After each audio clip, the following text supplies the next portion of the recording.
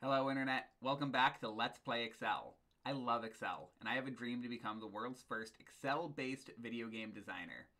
Today's video, we're going to walk through a few very big updates I've made to my first ever game, Pokemon Let's Go Excel. But before we start, I want to just call out that the game is available to play and is downloadable. I'm going to put the link in the description, I have a new WordPress site where all of my games are going to be living, as well as updates to future games I want to make.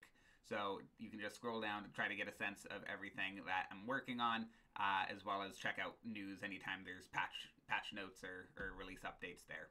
But without too much further ado, we can go into the updates of the game. The biggest updates are going to be related down to this bottom bar down here, as well as this now unhidden box up in the top right.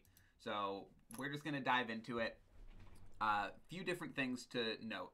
First is the Pokedex is different, and I'd say hopefully better.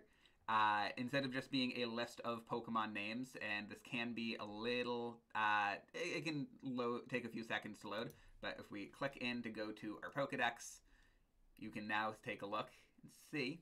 Give us a second. Every single Pokemon that you've caught is going to be updated to show the sprite. Every Pokemon you have not yet caught, you can see is grayed out, silhouette. Once you catch them, then you will get a very fulfilling picture of every single Pokemon. But really, really excited about this. One of my viewers in the very first video commented on this as an idea, and I just loved it, so wanted to bring this to life. So once you're done with your Pokedex and you're just checking your progress, you can return to your wild, so you can go back and catch. I did introduce two additional ideas for the Pokedex. So the National Dex, obviously, since we're playing Kanto, this is just going to be the original 151. You can see how many of those 151 Pokemon you've caught. In this playthrough I'm working on, I've gotten 83, feel pretty good about it. And then you can also see a local dex, and that's going to tie into this map and then the sub-location field over here. So the idea here is that we can travel the entire Kanto region. So we're going to go in, if we click check map, then you can see all of the areas that you can possibly go to. You use these buttons to actually travel there. So let's say I want to go to Pewter City. Well, I'm going to go north a few times, go to Viridian, go to Viridian Forest, and then go to Pewter City. And then we can return to Wild. And now that once we've returned to the Wild, you do need to set a sub-location. So in this case, our options are actual Pewter City, Route 2, or Route 3 over to the west. So I'm going to go in, go to Route 3, and now let's see if we can find any wild Pokemon. And we've got a Rattata, and here you can see this is where the local dex comes into play. So whatever sub-location you're in has a different number of Pokemon you can catch. In this case, 5 out of 5, so I've already caught all 5 Pokemon here. And some locations do not have any Pokemon whatsoever. I do have plans to turn this into a more of a story mode over time, where you can collect badges. I think that's going to be the big thing. So if you were to go to just actual Pewter City, like in the real games, you can't fight wild Pokemon here. There does not appear to be any Pokemon here. Try going somewhere else and generate a new encounter. So there will be locations in the game where you can't catch anything. Those are what areas that I have plans to make Pokemon catchable.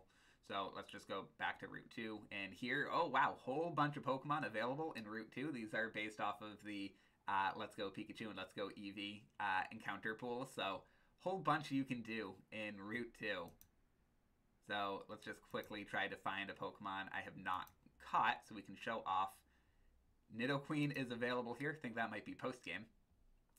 So here, we do have a ball bag. So by default, you're going to be using Pokeballs. And at a 13% chance of catching, I cannot imagine I'm going to have too much luck catching this Nidoqueen. So instead, I'm going to say, you know what, let's upgrade myself to an Ultra Ball. And I'm also going to throw a rock to improve my rate a little bit. Now let's throw the ball again, one more time. Awesome. And now we've caught Nidoqueen, and you can see that we've caught this Pokemon with an Ultra Ball, not with a Pokeball. So that's going to be another update you have. In a future update where we have story mode, you'll not be able to access every ball at once, but it will be more of something that you earn over time by collecting your gym badges. But for now, you can sort of choose your own difficulty. If you want to just catch everything immediately, you can use a Master Ball if you want. But my recommendation is that you just try to catch as much as you can in the Pokeballs, and then sprinkle in Great Balls and Ultra Balls just as you find yourself needing it to not go crazy. But other than that, I do want to call out that this, for just an added challenge, you can take this box up here and hide it. So just going into your home row and setting the background to black will hide it. The reason I have it unhidden, this actually will show you what your catch rate is for every Pokemon, as well as the flee rate, just to get a better sense of what Pokeball should I use. Should I be using bait to keep something from running away? Should I be throwing rocks aggressively at it? So if we generate a new encounter, so Rattata has a base catch rate of 50% and a flee rate of 20%. So all of these are, again, taken directly from the Pokemon Let's Go Pikachu and Let's Go Eevee Switch game encounter pools. So we'll probably tweak these a little bit over time with future updates, but at least for version 1, this is what we're going with.